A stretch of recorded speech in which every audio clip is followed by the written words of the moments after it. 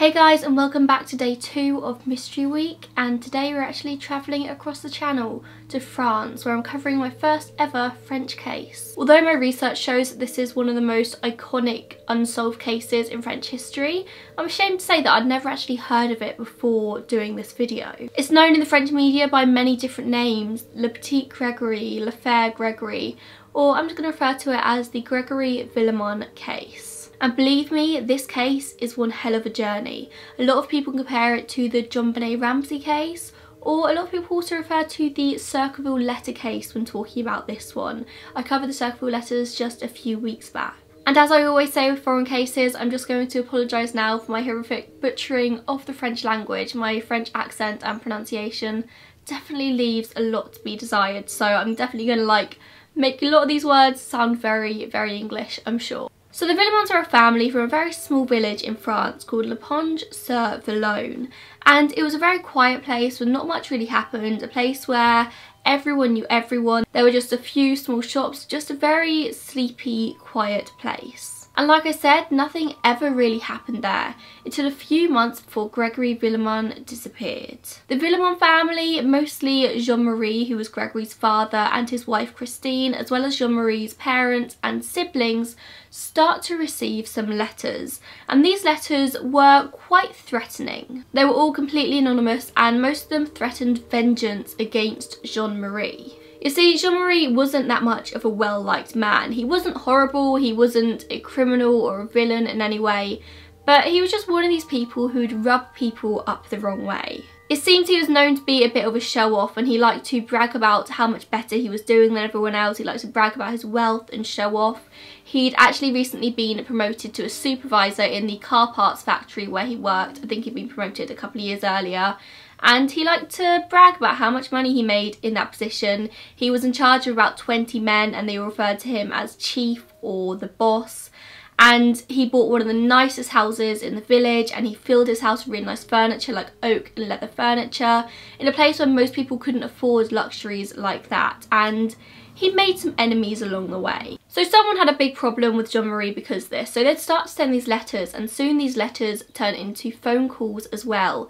And the phone calls were always very crackly. You can never really tell who was on the other end. You couldn't even tell if it was male or female. So whoever it was going to a lot of lengths to hide their voice. But the Villemin family didn't really think too much of it. Obviously it was annoying getting these threatening letters and these threatening phone calls, but they just changed their phone number, and that was it really. They just pretty much brushed it all off. But something that Jean-Marie would later comment on is how it seemed like whoever was writing these letters knew personal details about their lives. It was almost as if their house was bugged. Somebody was listening from within the walls. And Jean-Marie would say that was probably the only thing that really concerned him about the letters, that they knew personal details that not many people knew. But for the most part, they were just brushed off until the 16th of October, 1984. So Christine was at home with her and Jean-Marie's only child, 4-year-old Grégory, as she was just in the house doing some housework, just like faffing around, and she'd put Grégory out in the front garden to play. And this was something she did quite often. Like I said, it was a small village. She wasn't too worried about Grégory going off anywhere. He was quite a shy and timid child, and he would just always happily play in the front garden, and she never really thought much of it. Until this day, when she realises that Grégory has disappeared. She realises shortly after 5 PM that she can't see him anymore, so she runs outside to look for him, and she is just completely panicking, and she can't find her son anywhere. And she even runs over to the babysitter's house, and she asks the babysitter if she has Grégory, and of course the answer was no.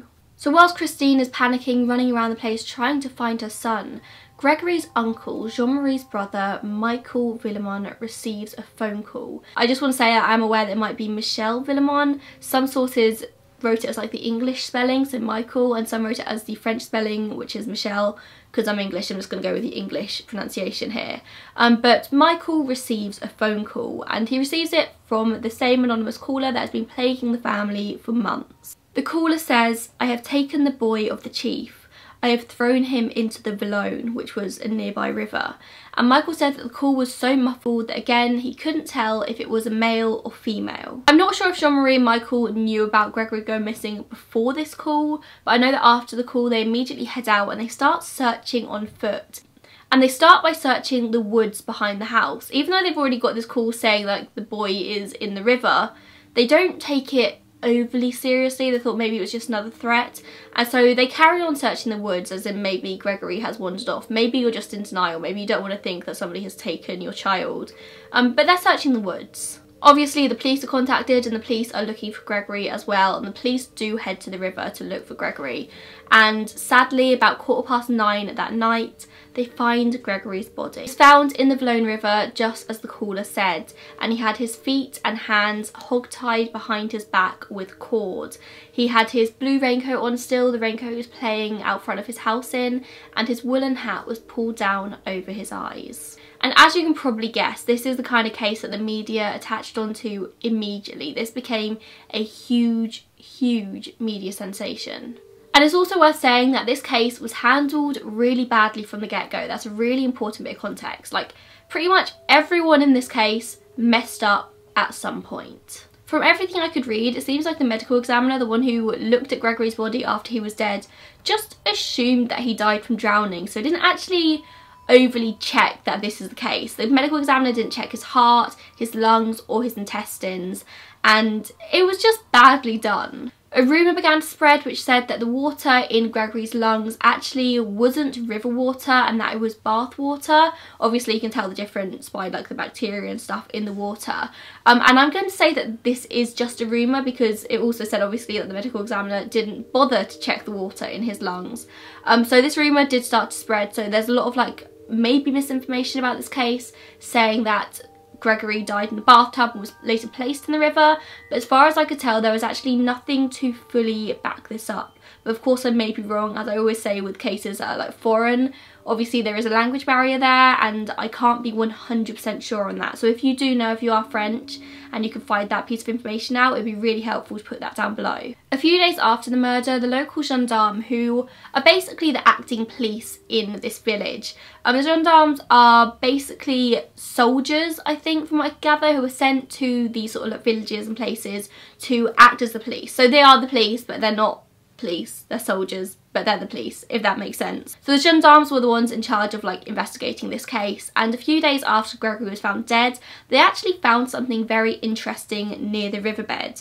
They found an empty vial of insulin and a hypodermic syringe. Now of course this could be nothing, or it could be something very important. The use of insulin in this case would easily have rendered Grégory unconscious almost immediately, and insulin also wouldn't show up in an autopsy. They wouldn't be able to test Grégory and find out if he'd had insulin injected into him. Obviously if he had been rendered unconscious pretty much immediately, then the whole murder would have been a lot easier.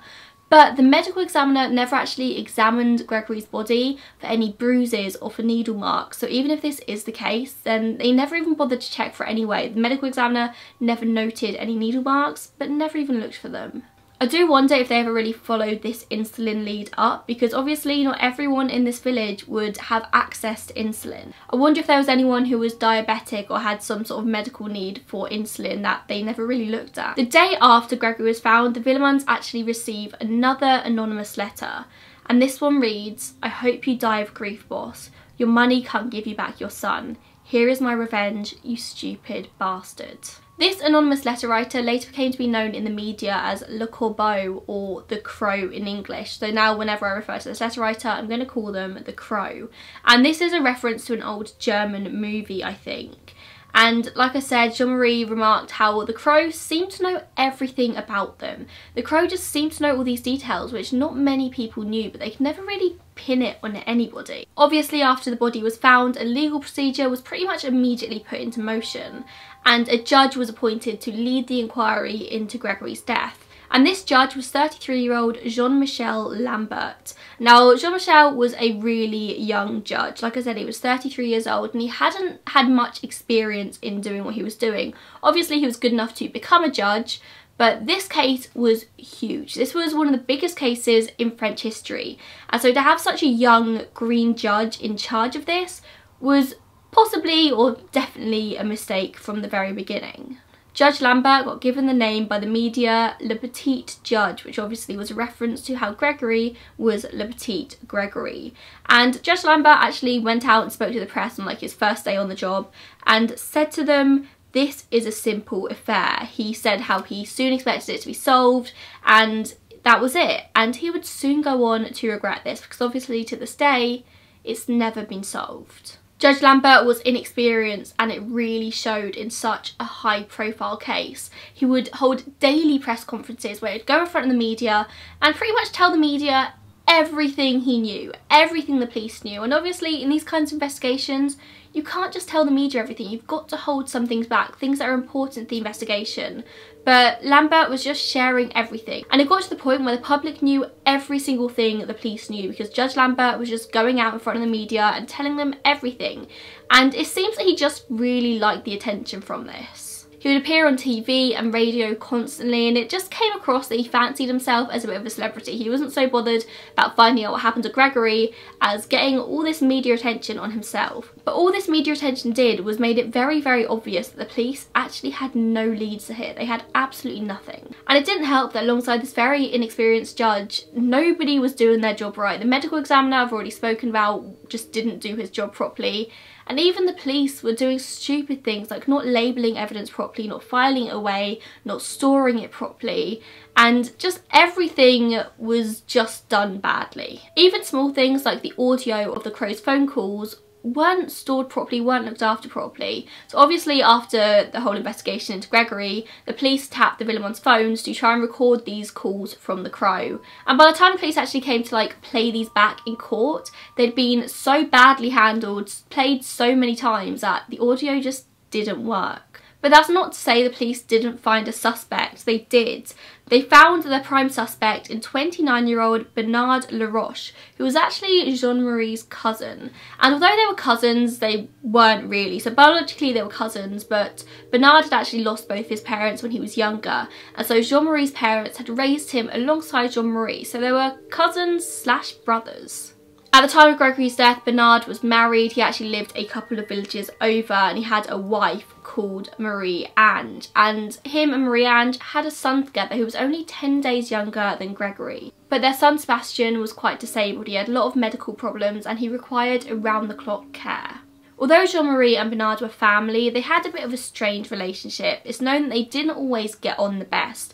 And at one point Bernard actually tried to get a job at the factory with Jean-Marie, and Jean-Marie refused to help him out. And that's maybe the perfect example of the kind of thing that Jean-Marie would do that would rub people up the wrong way, understandably so. Everyone was convinced, including the Villemins, that the answer laid within the family. There was somebody within the family, somebody who knew them personally, who had done this.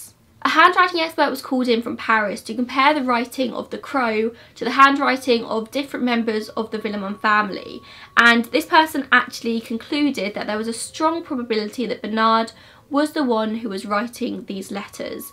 And she also noted that these letters had imprints on them. So you know when you have a notepad and you're writing on the top page and you flip the page over, and the page underneath then has the imprints of what you were writing before. Well, this handwriting expert noted that these letters were covered in these imprints. And so a different expert was called in to try and decipher what these imprints said, because the answer probably laid in these words. And this expert was supposedly able to find an imprint of a signature on the bottom of one of these letters, and the initials on that signature would be L, Bernard Laroche. Another expert also concluded that the voice on the phone calls matched that of Bernard.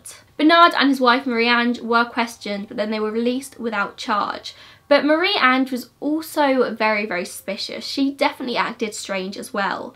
After the murder, she actually goes into the village and calls the police from a phone box in the village and makes this anonymous call where she says that she suspects this elderly couple in the village. And she basically spends all this time trying to pin the crime on this random elderly couple. This couple were proven to have nothing to do with the crimes, but why was Marie-Ange so determined to pin it on them? And why did she feel the need to go into a phone box in the village and make this call? Why couldn't she just do it from home? She also showed a huge interest in the inquiry, so much so that the police started to notice how much of a weirdly big interest she was showing in it. And it wasn't so much from the point of view of like, oh, my nephew's disappeared and I'm worried about him. It was just nosiness more than sort of grief. And like I said in my video yesterday on the Zoeva murders, this is something the police always look out for in an investigation. People who get too close to the centre of it. And also another thing about Marie-Ange is that she didn't show up for work on the day of Grégory's murder or the day after, although it was noted as well that she generally did take a lot of days off. She was very sickly. But then a very interesting witness comes forward in the form of Marie-Ange's 15-year-old sister, Muriel Boll. Muriel told the gendarme that day Bernard had picked her up from school and they're then driven to the Villemin's house, where Bernard picks up Grégory and they all drive to a nearby river, the Villemin. All of them included Bernard, Muriel, Grégory and Bernard's son Sebastian. Now, like I mentioned earlier, Sebastian required around-the-clock care, and Muriel said that Bernard had taken her to look after Sebastian whilst he got Grégory. Now, like I mentioned before, Grégory was a very shy and timid child, and this also led to the theory that Grégory had been taken by somebody the family knew quite well, because Christine was insistent that Grégory wouldn't have gone off with a random person without making a noise, without making a fuss, and Christine said she was only just inside the house, she was keeping an eye out the window for him, and so she likely would have seen if there was some kind of scuffle or a lot of noise. And she just didn't hear anything, and so Christine thought that Grégory had been taken by somebody he knew, somebody he was willing to go with. On the back of Muriel's story, Bernard is arrested and Judge Lambert announces to the press that the case has been officially solved. But then out of the blue, Muriel goes back on a statement saying that the gendarme forced it out of her. And something you've got to know about Muriel is that she was a very unremarkable girl. She was low intelligence, not particularly special looking in any way, and she was very much aware of this, and so she craved attention and she'd get it from wherever she could. And so the judge decides to completely dismiss her entire statement. But it's actually worth saying that Muriel said instead of Bernard picking her up, she'd got the bus home from school that day. But when she was asked to describe the bus driver, she described her regular bus driver, a guy with a beard and dark hair. And it's just so happened that day the regular bus driver wasn't on that route. It was a different driver, a guy who was clean shaven and wearing glasses, something that you would probably notice. And Muriel didn't notice this, and the bus driver also insisted that Muriel was not on his bus route that afternoon. But then the case heads in a completely different direction. 3 separate people come forward and say that on the afternoon of Grégory's death, they'd actually seen Christine, Grégory's mother, driving into the village towards a post office just before 5 p.m. And this was the post office from which the Crow was known to send all of their letters. And Christine said, like, yeah, I did go to the post office, but I went the week before, the Monday before. I didn't go to the post office on the day that Grégory died. But regardless of whether this was true or not, this was enough to shine a light on Christine. So new handwriting letters were called in to have another look at the Crow's letter, and this time, strangely enough, they found an 80% match to Christine. And so the judge advises her that she's a suspect, and so takes her in for an interrogation where she's interrogated for 9 whole hours. By this point, we're obviously a few months into the investigation, and Christine was actually in the early stages of pregnancy. She had fallen pregnant again, and she actually collapsed under the stress of the interrogation and was taken to the hospital where she'd spend the next couple of weeks. And the judge, who, completely against the advice of the district attorney, releases Bernard on bail. He doesn't drop the case against Bernard, but releases him in the midst of all of this media attention. People were so angry, and he decides to just release Bernard back onto the streets. And the media attention on this was just unlike anything people had seen before. The journalists were like leeches, aching to get any tiny piece of information. And so one journalist manages to get hold of Muriel's taped confession, which hasn't actually been released to the public by this point. Nobody knows why Bernard was arrested, they just know that Bernard was arrested.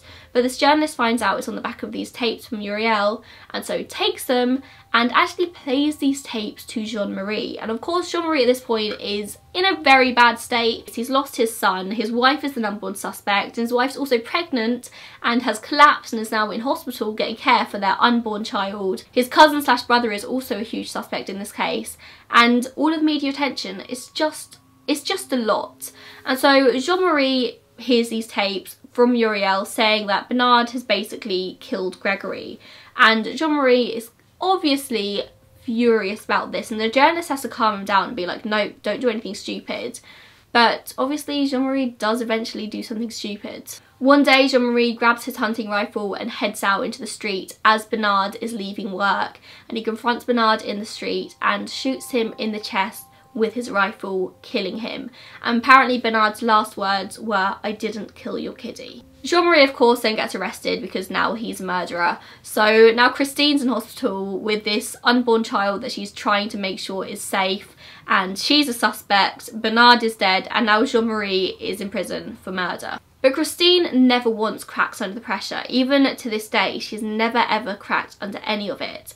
And this is even when the police come forward and say that they've actually matched tyre marks found near the scene of Grégory's death to Christine's car. But Christine had actually sold this car 3 months earlier, and by the time the police have managed to track it down, the new owners have driven it over 1,000 miles, meaning that they can no longer compare the tread on the tyres to the marks found on the ground. So when this wasn't sufficient evidence, the police decided to do a search of the Villemin house. I think another search, I'm pretty sure they'd already done one previous to this.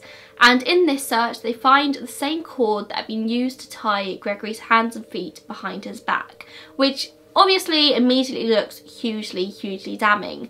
But what you've got to remember is this was a very small village with a very limited amount of shops and probably a very limited amount of places that you can buy rope or cord. And so I can imagine that pretty much anybody in this village who owned rope would own this same rope. But this was enough for Judge Lambert, and Christine is arrested. And Judge Lambert struggled to pin a motive on Christine, struggled to say exactly why Christine would want to kill her child.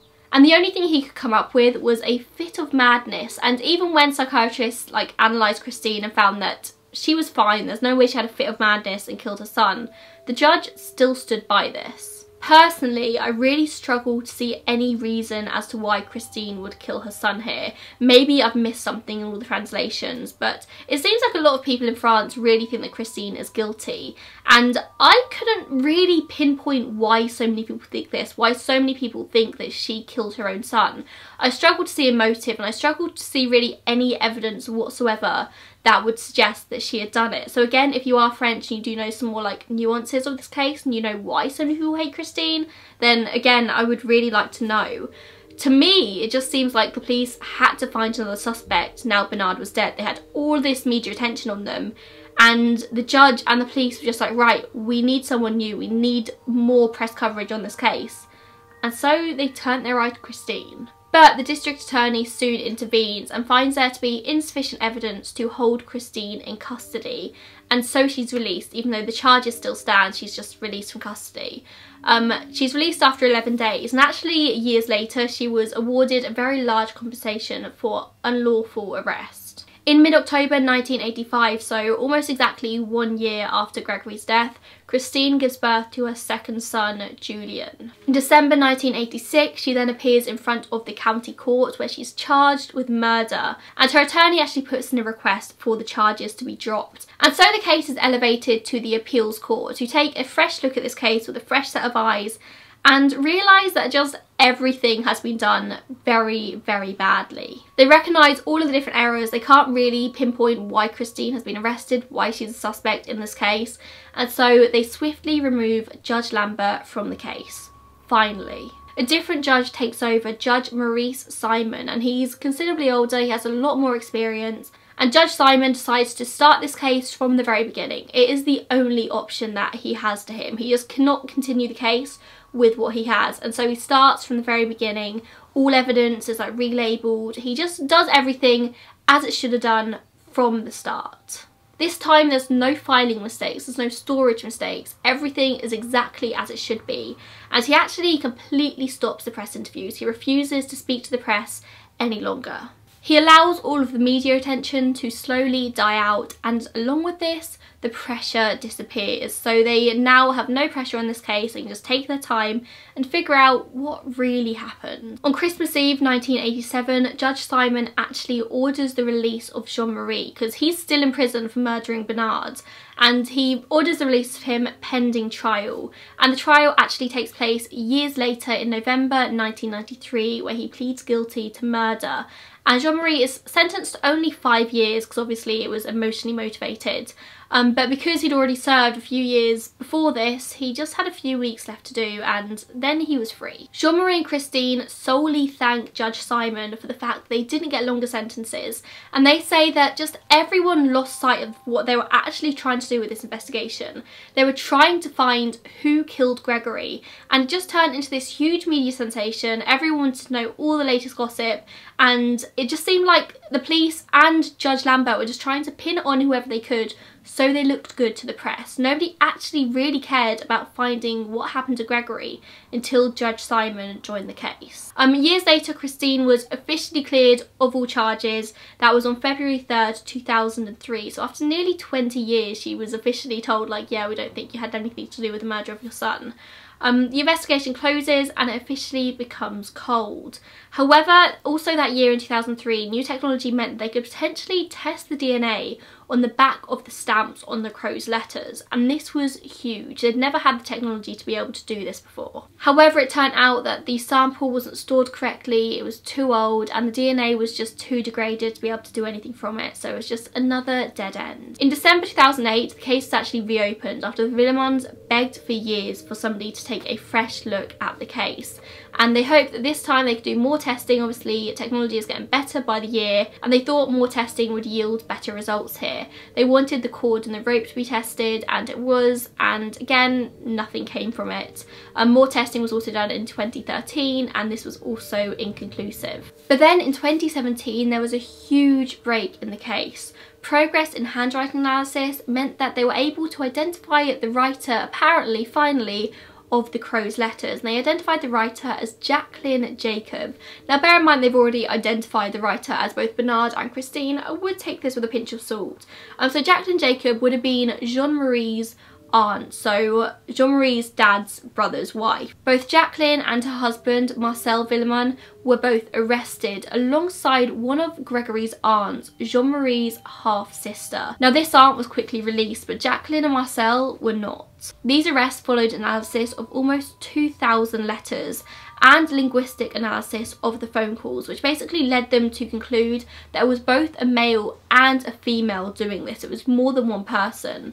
More than 100 different witnesses were interviewed, and 12,000 pieces of evidence were input into this database. And this database basically was able to analyse all of these statements, all of these pieces of evidence, and find any inconsistency. So find when people are lying, find when times don't quite match up, and apparently all of the evidence pointed to Jacqueline and Marcel. The couple have obviously strongly denied the allegations, but honestly this happened in 2017 and there haven't been many updates in the case since then. From everything I could find out, it seems like Marcel and Jacqueline are very much still suspects and the police are definitely still looking into them, but I couldn't find any articles about it past maybe the beginning of 2018, so it's been almost a year and there have been no more updates. I'm sure the police are building a strong case against them, but I'd be very intrigued to see whether this actually leads somewhere or if it's just another dead end. And now we just wait and see. It's been almost 35 years since Grégory's death, and it would be incredible if it could be solved